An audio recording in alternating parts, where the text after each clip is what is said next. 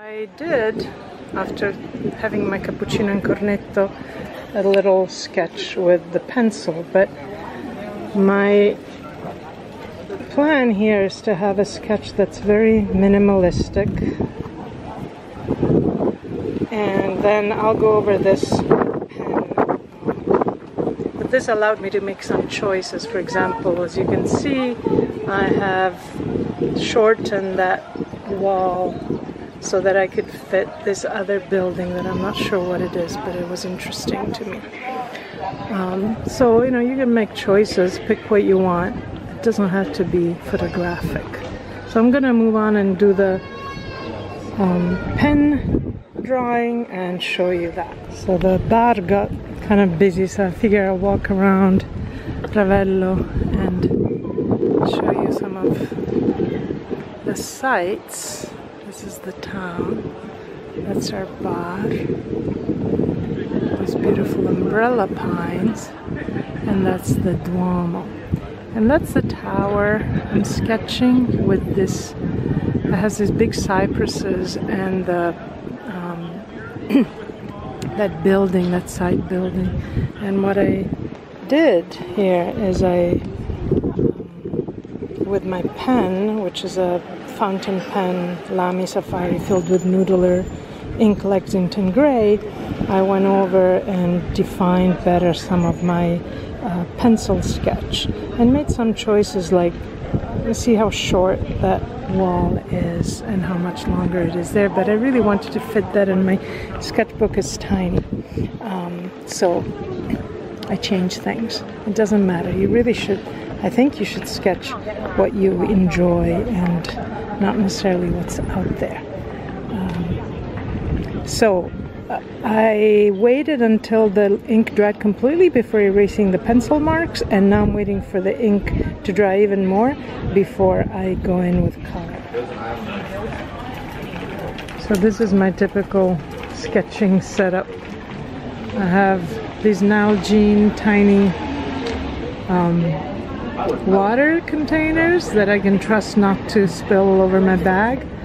I have a travel brush by Skoda, an eraser, a pencil, mechanical pencil, my Safari Lamy fountain pen. I usually have some kind of napkins, like these I think are from France, but you can find them in the States, and I use that to dry and to dry my brush. I have my husband here. And these are my handmade watercolors that I'm using on this trip. And this is a sketch I made. And I usually start with the sky so that it has a chance to dry, and then I do a light pass over most of the painting except for the parts that I want to leave white. And today, the nice thing about the wind is that the first pass dried very fast, so I could get right on to the next one where I do some detail, like the leaves on the trees and the stones on the tower and the other building, and the little flowers. So I am at the most iconic of views of Ravello. I'm not sure what the name of the church is, and I'm sitting on the ground here surrounded by tourists, and I started with a very loose sketch, and I'm going to go now over with pen. So I'm still here. I went over the pencil sketch with my Lamy Safari pen, and I'm going to go over it now with watercolor. At the view and my setup, they're building a beautiful stage there. Can you imagine going to a concert here? They're building it. They started Ravello Concert Festival on the 30th, and I've had a very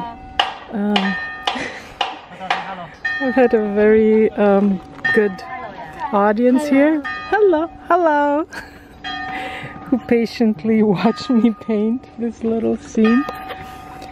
and I was sitting here on the dirty ground, but it was worth it. And I had my water, which is now quite dirty, and I'm gonna throw it out, and my travel brush that I have since closed. So because the weather was wonderful and sunny and warm and windy, the first layer dried really fast, and I was able to do a second layer quickly.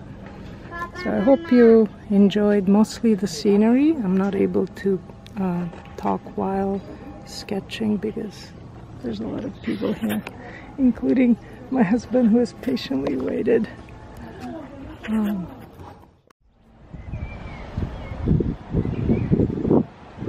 This is the Amalfi Coast, and I'm very lucky to be here right above the bell tower that MC Escher really enjoyed.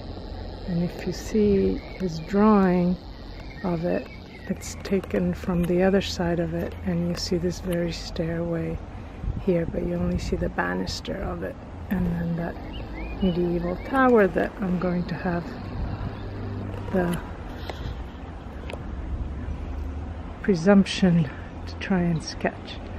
So I did a very simple pencil drawing that I'm going to go over with pen. This is just a very basic sketch of where the different bits should go.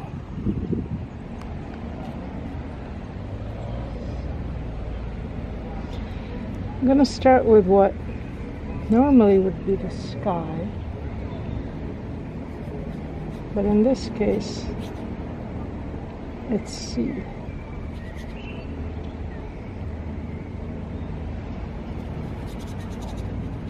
Because we're up high, and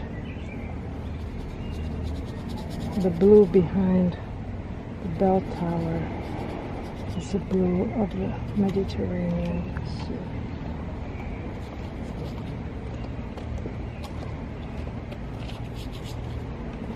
And I use my light blue, which is a primary blue. I call it winter, but obviously that name is not very appropriate for this. And then I use some of the ultramarine that I call Adirondack, but again, my Vermont-inspired colors don't fit so well for this view. And because it's a beautiful sunny and breezy day, things are drying nicely. So I can do a second layer over the yellow without it bleeding all over the place.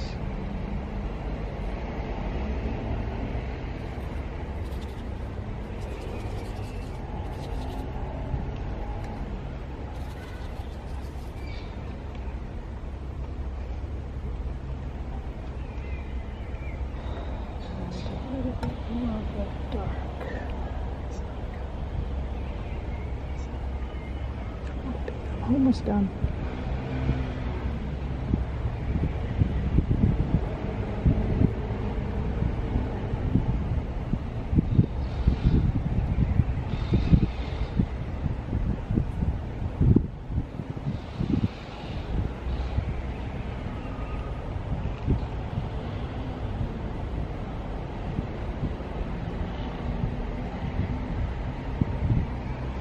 And I'm going to stop here.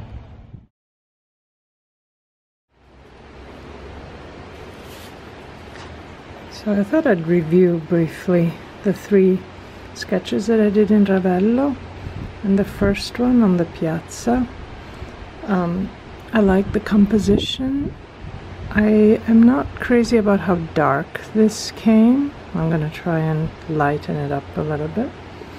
And I also don't like these leaves. There's, I don't know, too big. It just went too dark, too fast. Other than that, This is kind of nice. I like the little flowers, and I like the shape of the tower, and I like how these little suggestion of stones came out. I think it's the first time I did that, and I like it. With this one, I like it. This is too dark, and I don't like what I did here. I don't know why I did that. But again, the composition is not mine. It's the Amalfi Coast, courtesy of the Amalfi Coast. And I think in general I like it. I like the colors. I like the contrasts. This one probably needs something brighter here. Unfortunately, I didn't have the right color, but maybe another layer with some definition. But I like it. I think it captures. That tower is very hard to draw because it's octagonal up here and then hexagonal and then square, so it's a little bit tricky. So I just tried to capture the suggestion of it. So I hope you enjoyed following me along in these sketches in Ravello. I don't consider myself a master of sketching by any stretch of the imagination, but I just hope to encourage others to do it, because it is really a lovely way to see better the world and the space and the places that we find ourselves in. So that is my main objective.